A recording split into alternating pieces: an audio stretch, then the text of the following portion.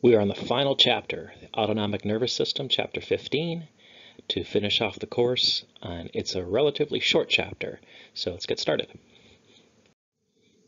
Back to our flow chart. Last bit to cover here is the autonomic nervous system, which consists of the sympathetic and parasympathetic division. That's what this chapter on. So remember, these are only motor fibers of the peripheral nervous system. If you go down the flow chart, PNS, which is cranial nerves and spinal nerves.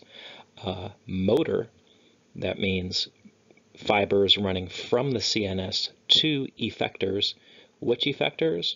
Well, not skeletal muscle, that's somatic, but to smooth muscle, cardiac muscle, and glands. That's what the autonomic nervous system is. So here's the recap. The ANS, the autonomic nervous system. There's the effectors. They innervate smooth muscle, cardiac muscle, and glands. It's subconscious, so we don't consciously control what's going on in these motor processes. Other names for the ANS are right here, but you won't see those again. And just recall that in the somatic nervous system, the effectors are skeletal muscle and they're voluntary. That's not what we're covering here. We're covering the autonomic nervous system, which is involuntary because these processes happen automatically. So think autonomic, automatic. If you haven't heard this enough, here it is one more time. The effectors for the somatic nervous system are skeletal muscles, for the autonomic nervous system, cardiac and smooth muscle, and glands. Right, these next two slides have a lot of text, but there'll be a figure following these next two slides. Well, I'll explain it all over again. But let's go through it. Motor or efferent pathways are somatic or autonomic. Of course, this chapter is on the autonomic nervous system. Recall that in the somatic nervous system, you have one fiber or axon of a neuron. We called it last chapter a lower motor neuron, which extends from the spinal cord to the muscle, right at the neuromuscular junction. You just have this one neuron leaving the spinal cord going all the way to the skeletal muscle. But in the autonomic nervous system, it's a two-neuron chain leaving the spinal cord. So where those two neurons interact is at a synapse. So you're going to have a pre-ganglionic neuron and a post-ganglionic neuron. Basically, that's the first and the second neuron in the two-neuron chain. And this will be a little more clear once we get to the picture in a couple of slides from here. When we covered the somatic nervous system, you might remember at the neuromuscular junction, the neurotransmitter that was used was acetylcholine, or ACH for short, and its effects on the skeletal muscle is always stimulatory. But in the ANS, the preganglionic fibers, remember it's a two-neuron chain, pre- and post-ganglionic fibers. Well, the preganglionic fibers, just like the somatic, release ACH or acetylcholine, but the post-ganglionic fibers have a choice. They could release acetylcholine or norepinephrine, NE. Sometimes you'll see epinephrine or E instead, which are basically the same thing. So their effect could be stimulatory or it could be inhibitory. So let's kind of look at a picture to organize what we just went through in these past two slides. All right, this is a nice summary of our motor division of the peripheral nervous system. Here's what we covered in previous chapters, the somatic nervous system, at least the motor portion of the somatic nervous system.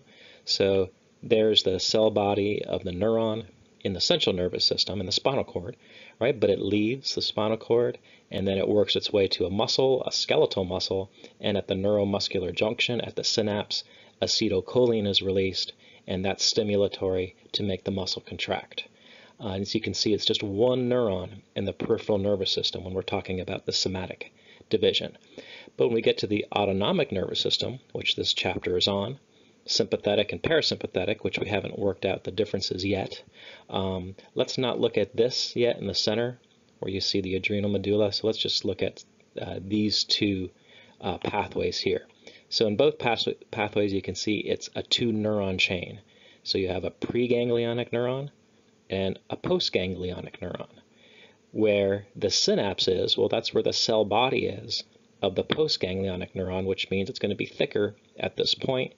That's what a ganglion is, right, in the peripheral nervous system, a cluster of cell bodies. And then, well, that's sympathetic. If we look at parasympathetic, same thing. We have a preganglionic neuron and a postganglionic neuron. There's our synapse at the ganglion.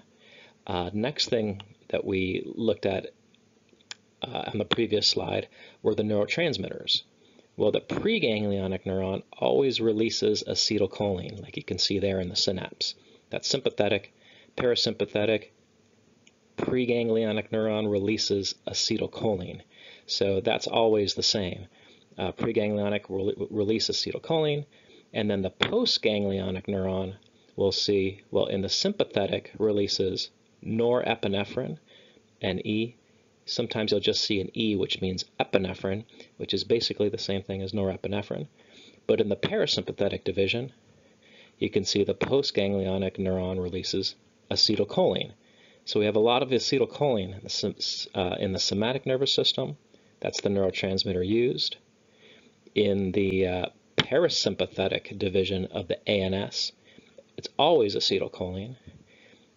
In the sympathetic division of the ANS, the preganglionic neuron releases acetylcholine, but that postganglionic neuron releases epinephrine or norepinephrine. So we can also say the only fiber that releases norepinephrine is sympathetic postganglionic. All the other fibers release acetylcholine.